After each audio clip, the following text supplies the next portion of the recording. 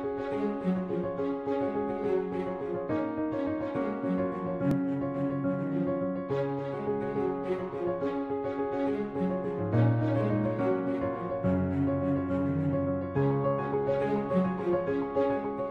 right, welcome to this month's Gloucester Democratic City Committee Democratic Dialogue. I'm your host, Jeremy McKeen, Ward 1 Chair, and I am very excited and proud to be here with Eileen Duff. As a member of the Governor's Council, Eileen works to ensure civility and accountability of the judiciary and strives to make sure diversity and visibility from all aspects of society are representative. Eileen is firmly committed to civil rights and to the promotion of social justice. Eileen was the 2015 recipient of the Gloucester Bar Association Law Day Award, given for her tremendous efforts to keep the Gloucester and community courts open.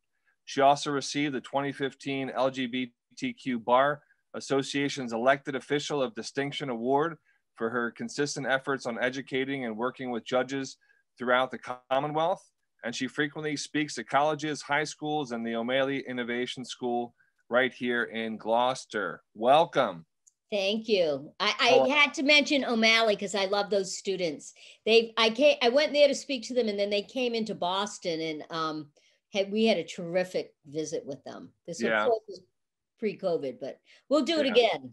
Yeah, hearing that you met in Boston, it's strange because we're in the COVID times, right? And you know, that would be delightful. So welcome. It's wonderful to have you here. You're a member of the Governor's Council, and just for our guest, let's start with that. The Massachusetts Governor's Council is something that you're elected to, and if you could just give us the rundown, why don't we know about it, and what should we know about it?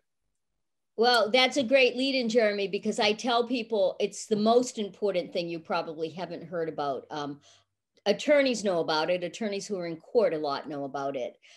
It is a constitutional office, and there are 8 counselors. We each represent 1/8 of the state, so we each have 5 state Senate districts. So my district is bigger than a congressional district, and it goes all the way from Cape Ann to the New Hampshire border, and then all the way west to Pepperell. So it's. I mean, I can drive for 2.5 hours and still be in my district. It's pretty wow. Big. The only way a tie can ever be broken is by the lieutenant governor, who sits with us weekly. If the lieutenant governor isn't present, the governor sits with us. But the lieutenant governor can only break a tie if the governor is in the building, and there's actually a process he has to do to come in, make this special speech, yada, yada, yada, and then we would go to a vote. So if he's in the building, you have someone page him, and he runs in for the vote. If it's a tie, yeah, and it has happened a few times. Really? Oh yeah, it's very interesting because it harkens back to our original Constitution and verbiage and everything from then of how it actually has to happen. And what's interesting is a few years ago, this was actually challenged in the state Supreme Court, and in the Constitution of the Commonwealth held strong and won. But anyway, we meet every single week. On Wednesdays. It's actually determined in the Constitution when we meet. We are constitutionally mandated to meet Wednesday with the governor or lieutenant governor. And there are 2 things that happen. There is an actual meeting with them where we take votes, and it's a very formal process. But then we have hearings on judicial nominations, on clerk magistrates, things like that. And one of those, the big news that has come out of that is the election of Justice Karen Budd, Supreme Court, Judiciary. What role did you have in that election? And this is kind of an exciting time for the first woman, the first African American in the position in the Commonwealth. Tell us about that. It's very exciting. And she's actually not elected. She is selected by the governor through a very detailed process. And then he gives his nomination to us. we have the hearing, which was actually streamed live on YouTube, and I think it was taped, and if it is, I'm going to try to get a link to it so people can actually see what happens and see the process. But we actually we can say yes or no to any of his judicial nominations. If we deny the nomination, there is no recourse for the governor. It's dead. It's not like he can override it or anything. He could, at a later date, renominate them, but you know, I haven't seen that happen. Justice Budd is a tremendous, tremendous person. She went to Peabody High School, where I went to high school. We weren't there at the same time, I have to say. She's a little younger. But she comes from a wonderful family, and it's interesting because she is African-American, and there weren't that many African-Americans in Peabody. So I'm sure her experience of high school was quite different than mine. But I knew her family. I knew of her family. I didn't know them because her father was very friendly with my father through different political issues that were happening in the city at the time. So my dad's no longer alive, but I speak to Kim's father on occasion, and that was a really nice connection that we had. She is she's the first, I'm gonna say she's the first Black Chief Justice, a Black woman Chief Justice. Yeah. But Margaret Marshall and Justice Budd actually said this in her speech. What a lot of people don't know, Margaret Marshall was the Chief Justice. She was South African. Oh. And so there's a little bit of a, am I really the first African-American, or was she? Oh. So it's, but for the real, what we're really trying to get to here in social justice is she is. Yeah. And she's a wonderful person in academic. I brought her and Justice Lowy, who's also on the state Supreme Court as a justice, to Peabody High School 2 years ago to speak to the students. And they were both impactful, but I have to say Justice Budd's impact on the students was profound, absolutely profound. I actually received a letter yesterday live during, right before the vote, from a member of the school committee. Then they asked me to read it aloud about what a difference her being there and speaking to young women and men of color about her journey and her success, what it has meant to them. So it's a big deal. Yeah, it's an excellent accomplishment for you. Let's talk about you. What's been your journey? Give us a little bit about your background, okay, and tell us about getting elected to the Governor's Council. And you know, I as long as I've been involved in Gloucester politics, which isn't that long, I've been excited to share the room with you because you have such a wonderful energy, and I love it when you speak. And I've been to several gatherings with different congressmen and senators, and you're there, and I'm proud that I can share Gloucester and the Gloucester Democrats with you.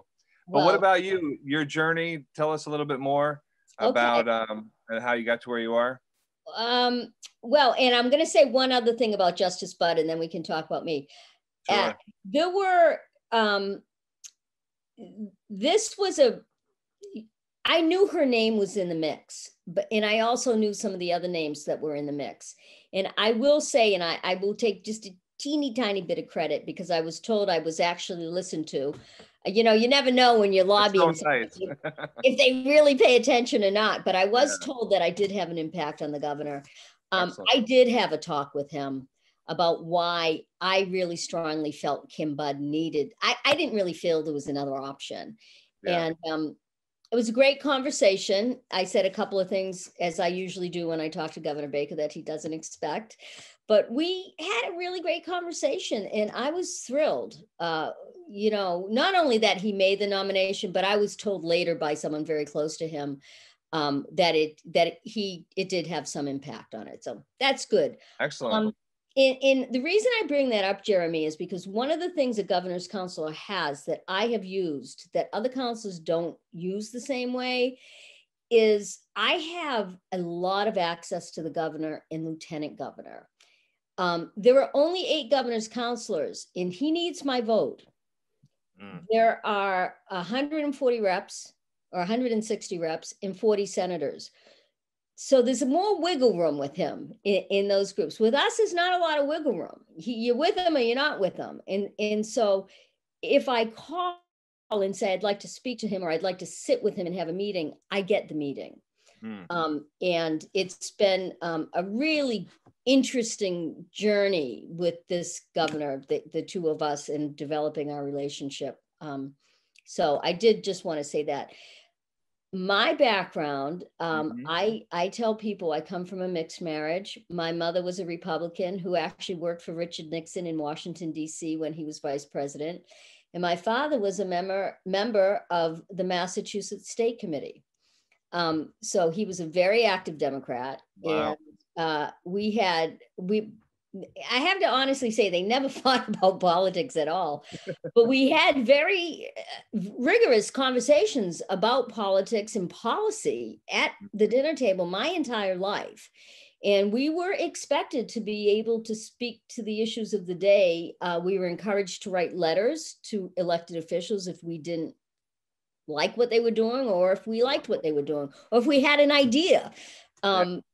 And we did. And, you know, I don't know what it's like now, but people wrote back, which was tremendous. And so my parents really raised us with an awareness that your vote counts, your participation counts. You've got to make up your own mind, but you have to participate. You know, if you're going to complain and you don't vote, they don't want to hear about it. And so it was really, you know, it was just really part of our family culture. I also had an uncle in Chicago who was the minority whip of the House of Representatives there. And I had an aunt in Alexandria who was on the city council in Alexandria and a huge environmentalist down in the DC area. And actually every year there's an award giving out in her name for the work that she did. She's the person that pioneered and literally testified before Congress to get the bike path built along the Potomac River. And she used to when we were kids, I spent a lot of time in Washington when I was a kid because my cousins, we were the same age. And so we'd go there for 3 weeks. They'd come here for 3 weeks. But Aunt Ellen would drag us down. I can't tell you the protests I went to. But she would also take us to the Library of Congress and we would do research. And it was just a very active, it was really just part of our life, honestly. And I suppose to some people it sounds a little weird, but it's just what we did. So I grew up campaigning as a young kid. My father was on the city council. He ran for mayor at one point. He didn't win that race. He lost to Nick Maroulis, who later became our congressman, who I interned for in Washington. And one of my points of pride is that the Maroulis family are some of my biggest supporters today. And, you know, our fathers were adversaries, you know, 50 years ago or whatever. And it's just, you know, it transcends a generation. I also think there was a respect in politics back then that we don't always see right now. You may have been adversaries, but you were active in the community because you were working for the greater good. And, you know, you learn to compromise and you learn to listen. You have to work across the aisle. The sentiment that President-elect said about, you know, we're not enemies, you know, and there's so much animus today between the parties that sometimes it feels like we're enemies, and we have to remember that we can't be swayed by, you know, certain voices that want to make that happen. Tell us a little bit about the role of the Governor's Council, what you're doing each Wednesday. You have chambers outside the governor's office. You know, that's pretty amazing. And then, you know, because your background isn't, your background is not the same background as the other council members. Not at all. A great insight. Tell us a little bit about that. So how I learned about the Governor's Council, honestly, was before my mother, my mother's the daughter of an immigrant, and her dad was old school and said girls can be a secretary, a nurse, or a housewife, whatever, a teacher. My mother went to secretarial school. When she graduated, she said back in the day, you applied, you worked for a law firm, and they just assigned you to a new lawyer. The lawyers didn't hire you. You got assigned. The lawyer she got assigned to was a man named Chris Herter Jr., who ended up being a governor's counselor. Wow. And his father was the governor of Massachusetts. And that's how she ended up, when Eisenhower was president, she ended up going to Washington in the Eisenhower administration. She didn't start with Nixon. She ended up being assigned to his staff. So yeah, Jeremy, my mother has stories that you can't even believe. They're just amazing stories. So I knew what the governor's council was. I also in high school did an internship one day a week on Wednesdays in Boston. I gave tours of the State House. It was under the Secretary of State's office. And we used to go to the governor's council meetings sometimes. So I actually was one of the only people that I just kind of knew what it was. And I spent my career, as you said, my background is technology. I started in cable, I worked in wireless. I ended up being appointed to a commissioner at the FCC in Washington. I was appointed by President Clinton to work for Commissioner Chong. And that was just a thrill of a lifetime because I was replacing an attorney. So my background was public policy, but I'm not a lawyer. And so Commissioner Chong gave me the opportunity to really go to a whole other level. She specifically had asked for me, which I thought was fascinating because I'd only met her once. But she knew I'd lived in DC before. She knew I was in California at the time and that I was working on cell siting issues and issues in the wireless industry that were becoming really, really important. So I was kind of, in some ways, a safety player too. She could put me in different places when she needed me. My main task, to be honest, was I was the gatekeeper to her. Nobody could see her unless they saw me first. So I met everybody. I met Barry Diller. I met, who's the guy with the mustache, CNN. I met them all. They all had to come see me. In the joke at the FCC was, and I actually didn't even know how crazy it was at the time, was I was the only person that turned Steven Spielberg down for a meeting. And people said, I said it just wasn't convenient for her.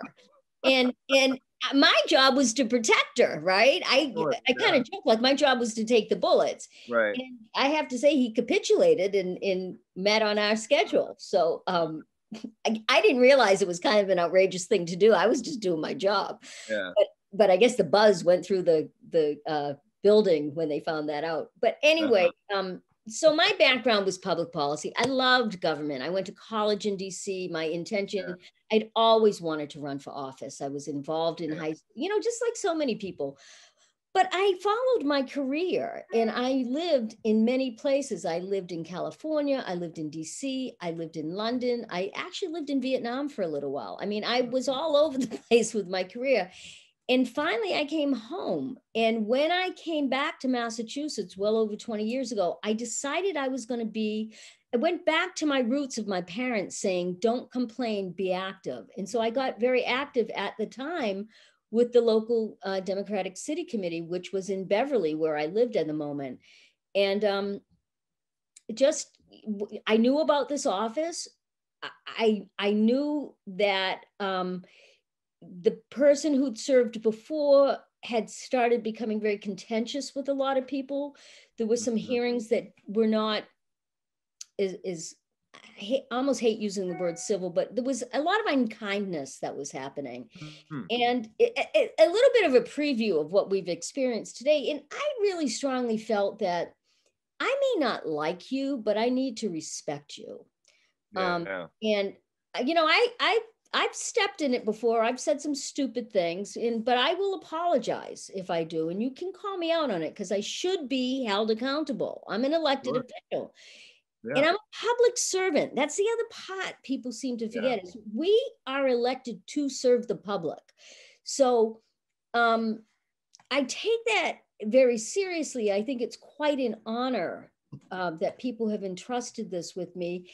And I've tried to use, like I said, my access to the governor and lieutenant governor a little bit differently to help my communities, of which there are many. I have 38 cities and towns, to help them lobby and access the governor, lieutenant governor when they need to. So it might be a state rep or senator that is, needs another push on something. I'm on the board of directors of the ARC of Greater Haverhill and Newburyport. They sometimes have legislation that they can't even get the governor to look at. I am one of the few people that has the actual physical ability to put it on his desk. Wow. I'm probably not supposed to do that, but but I have. And because our chamber is within his offices, so when we're meeting in person, right now with COVID, it's all different, but when we're meeting in person, I literally bump into the governor all the time. I mean, literally, like we're using the same restroom, we're using the same coffee machines, where he's right there all the time. Yeah. And I try not to waste his time, which I think he understands and he appreciates, because a lot of people waste his time. And, whether you agree with the guy or not on a lot of things, he's the CEO of a huge corporation, the Commonwealth of Massachusetts, and he doesn't have a lot of time to waste. Right. So I try to make it worth his while. And I also had to honestly build a relationship with him, because I am a very strong Democrat, and I am not afraid to take swings at people when I don't think they've done the right thing. And I've done that in the past with him, and he's been a little taken back.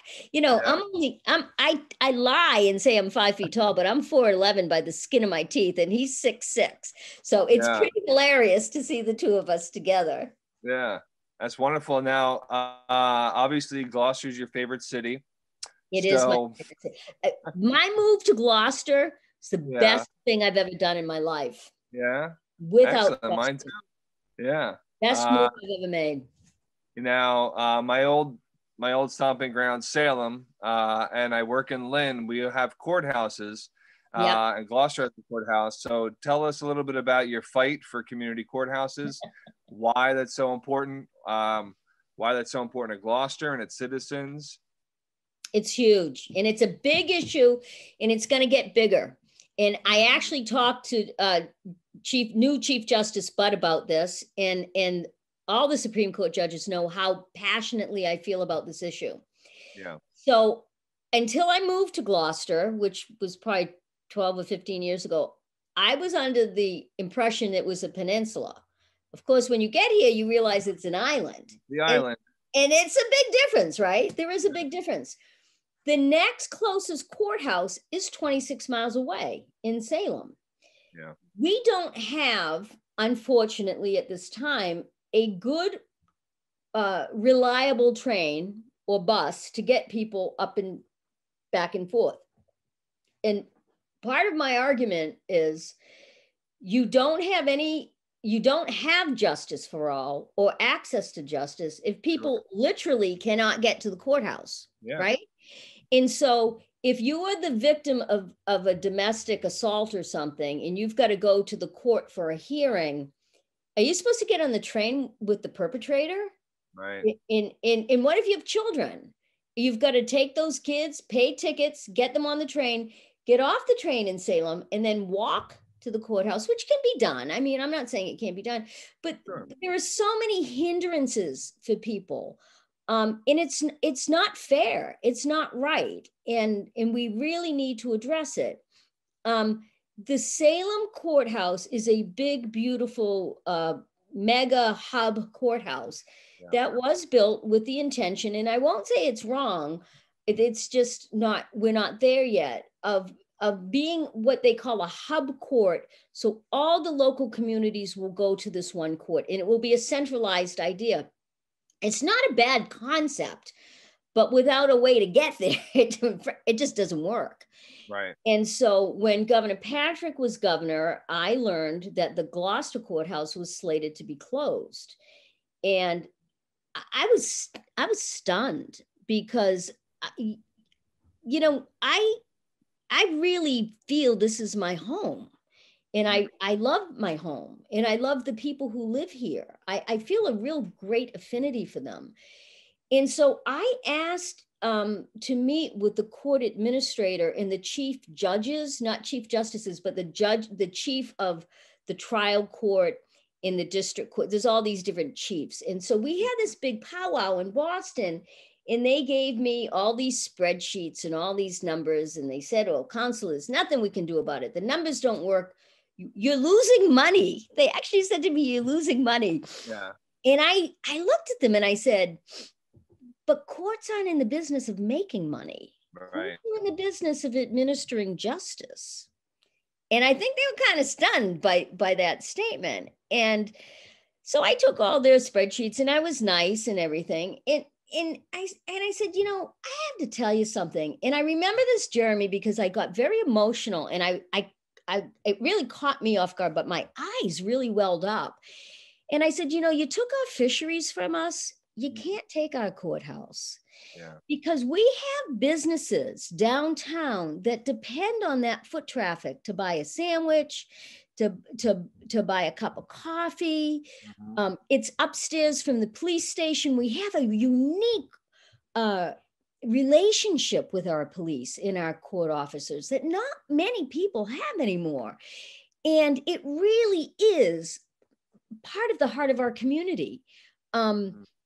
And anyway, so we left the meeting, and I looked at all the spreadsheets, and I'm fortunate that I have a pretty good memory. And I remembered being told that the Gloucester court didn't pay any rent for the building, yet they had $50,000 a year on the spreadsheet.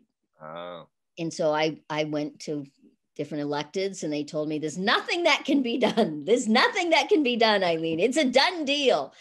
And I'll be really honest, Jeremy, I would not accept it. I called, he's now passed, Judge Harrison, and I talked to him about it. And I said, is it true what I think? And he said, oh, it's absolutely true. And he said, give me a little bit of time, Councilor, and I'll find you the lease. He found the lease, he sent it to me, and I sent it to them. And then I went down and I sat with people who work in our courts locally, who are tremendous, wonderful people. And we went through the spreadsheet, and they explained the numbers to me, you know, because frankly, I love numbers, right? I'm kind of a nerd when it comes to that, but you can make numbers do what you want them to do sometimes. Yeah. That's exactly what they'd given me. The numbers weren't really reflective of what was happening in Gloucester. So I did my correction, and I went back to them, and I showed it to them, and I showed it to Governor Patrick. And they were kind of like, well, you know, so I took advantage of the fact that Lieutenant Governor under Patrick had left. So Governor Patrick literally sat with us every single week. Every single week, he was in the room for at least 15 minutes with me. So every week for 6 months, I stood up and I made the exact same speech about the Gloucester courthouse, to the point where he finally came up to me one day and he tapped me on the shoulder and he said, may I speak to you, Councilor, about your courthouse?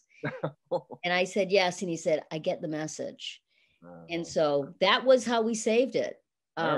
Wonderful. You know, it was, but I tell people, as much as I really enjoyed Governor Patrick, I did torture him. Yeah. I mean, it was like I took his arm behind his back. Yeah, that's excellent.